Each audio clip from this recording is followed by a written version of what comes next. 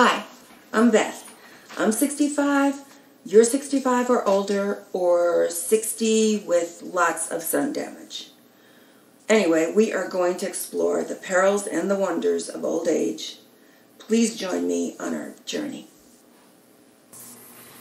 Episode 6, recorded on September 18th, 2019. Hi, it's Beth here. I told you I got a joke and I got a doozy. And really, what I want to know is what happened to joke telling. This used to be a major art form. It was a way to talk to anybody. Got a joke? Yeah, I want to hear it. And in New York, when I was growing up as a kid, in the 50s, we were swimming in really good joke tellers. They were funny. Everybody was funny. But the best by far was a French guy named Jean-Luc. First of all, a French guy telling a joke is fun. This guy had everything. He had a French accent. He was actually from France. French accent, wore a beret, and he was a bum, an actual bum. Like, you can't ask for more from a joke teller. The guy had everything. And his turf was even classy. He was at the left corner of the United Nations building. This guy, and how we knew him, it's a crazy story. My dad had befriended this man named Bill, and he was from Canada. Bill was a really nice guy, and he was a diplomat. And he worked at the United Nations. And he'd come in, stroll in about 6 times a year. And before he'd enter the building, there'd be Jean-Luc wearing his beret, telling Bill the funniest joke. Bill would laugh out loud, which he needed to do, pay the man well, and they were really close. I mean, it was a deep, deep, abiding friendship, and it went on for years. Well, the other thing that was very good about Bill was that he was an incredible drunk. Very gregarious, such a fun guy. And my dad said that he actually had a wooden leg, which was praise from Caesar. My dad knew. So, Bill would, when he breezed into town, and the first night in, they would go out. My dad and Bill would go out and have a great dinner. That was not the important part. The important part was, the first thing before anything else happened, my dad would sit Bill down, and he would kill himself. My dad was a great salesman. Kill himself trying to sell Bill a 4,000-pound professional printing press that would look sensational in his living room in Canada. Bill would listen intently, every word. Promised my dad that he would take this under serious consideration. They would shake on it and then commence to serious drinking, all on my father's generous expense account. The first glass was always dedicated to Jean-Luc, and whatever his joke was, that was the toast. So right now I'm kind of wavering about which joke to tell you that Jean-Luc told. I think I'm going to start, there'll be many. I mean, I got the whole repertoire, but I think I want to start you with the cleanest one I can think of, because you could actually go out and tell this joke to other people. They're dying to hear jokes. I know it. I can feel it in the wind. I can feel that people are really missing joke tellers and laughing with somebody. So I'm going to tell you this really clean one. And it is funny. So, okay. This is it. It's the story of these two guys, Raj and Bob. Best friends. In fact, their mothers were best friends. They were born 2 days apart. They lived across the street from each other. It was so intense. Absolutely so intense. They went to school together, of course. They sat on the bus together. And they even went into World War II together. The Army couldn't separate them. They didn't want to. It was too good. Now this part you just won't believe. But this is true. They married twins. And then they took over their parents' old homes. The parents went to Florida, left him the homes right across the street from each other. So there they were. It was perfect. This part you'll believe. They did work in the same factory together. They never had a fight. They never had a harsh word. It was as different for their wives who couldn't stand this. I mean, they just thought it was weird. You know, why couldn't they be close to their husbands? So, you know, it was all that, you know, marital discourse, or whatever you call it, marital pots flying around the room. But they had each other. Raj and Bob were a team. They had each other. They were still committed.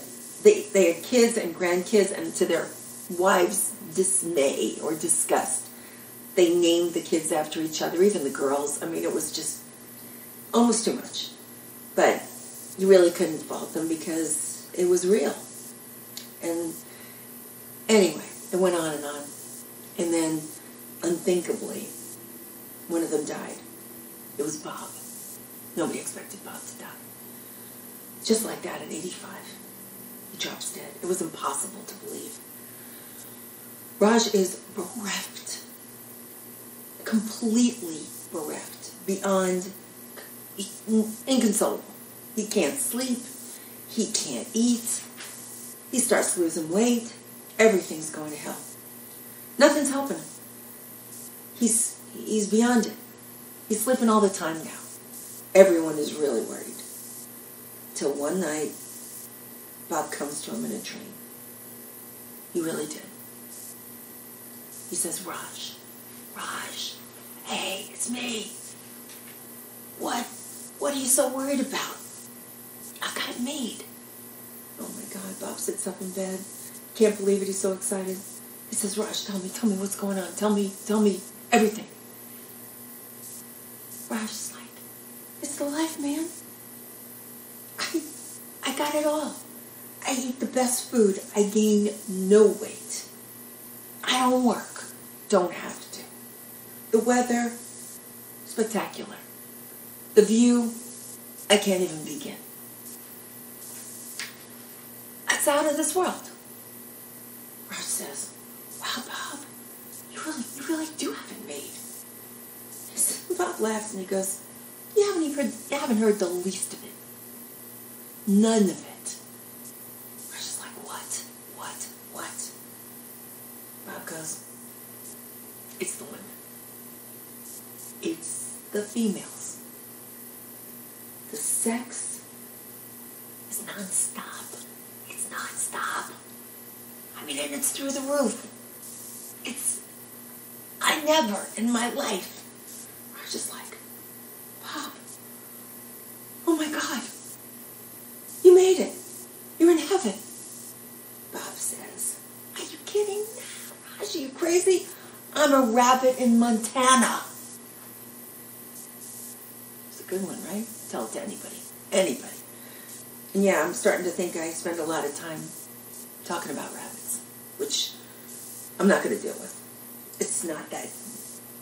I've got other problems. But anyway, back to Jean-Luc, the author of this great junk. So, Bill, still meeting every single time he comes into town. Always a little stressful when he comes into town in February because it's freezing. You know, the rain's pelting. It's always icy. Oh, the black, stupid stuff that you get your foot stuck in. The ice on the side of the road. It's terrible. So, you know, Bill's always a little nervous in February. Because they called it the elements. Everybody was worried about the elements, which means really cold weather. To a guy in the 50s. That was the word for it. So, Bill was no exception. Get really nervous up in the cab. And just every single year in the winter, just try so hard to see Jean-Luc and he'd find him. Well, February happened again. And this time it was the worst February on record. Freezing, icy rain pelting down. You couldn't even see. So Bill jumps out of the cab, looking with his eyes. I mean, it's hurting his eyes. He looks up, trying to see Jean-Luc, looking all over. He can't find him. He runs up to the corner, screaming, Jean-Luc, Jean-Luc, with a French accent. That's how worried he is. He starts speaking to him in French. Jean-Luc, Jean-Luc, like that, just frantic. Anyway, can't find him. He's nowhere. Screaming, screaming. Can't believe his eyes. He can't see him anywhere. Just practically falls down, creates quite a commotion. Other men are starting to gather around him because he is frantic. Finally, another bum comes up to Bill and he says, "Are you looking for Jean-Luc?" Dead silence. Bill says, "Yeah." "Where is he?" The bum just looks at him. Goes, "Don't tell me he's dead. Just don't tell me he's dead." And the bum laughs and he says, "Dead? No, he's vacationing in Bermuda." This is a true story. Absolutely a true story. That's how good this guy was at being a bum. He was like a billionaire bum. Everybody loved him. That's what I think. He told jokes, lots of guys, put the money in his pocket, and went vacationing in Bermuda. You gotta love it. I'll tell you one more thing. Jean-Luc stories the jokes are gonna come rolling in. But meanwhile, I gotta tell you a beauty tip. It's a good one. You gotta figure out how to get more sleep. This is not working for me. I can't figure it out. I can't sleep. But I've had like 3 nights in the past year that I've slept 8 hours. And I wake up and I look like 10 years younger. So I actually look my age, which is perfect. So if you can figure it out, just do it. And then you'll be spared that middle of the night stupid hellhole that you can go into, playing back all the mistakes you ever made in your life. I'm a professional at this. I can personally go as low as thank you notes I didn't write when I was 12 years old. But I pack that on top of like so much other stuff that it actually hurts. And the self-loathing, I can go on for hours with this. And I can make myself a complete wreck. Maybe I'm not as good as Zelda Fitzgerald. Because F. Scott said that every hour for Zelda was 4 a.m. Now, I can't say I'm working that hard at it. So, and she was a sweet person. But every hour was 4 a.m. for her. So, I got one more little beauty tip. This isn't great, but it's doable. Which is, if you're not wearing stockings, which who does? No one.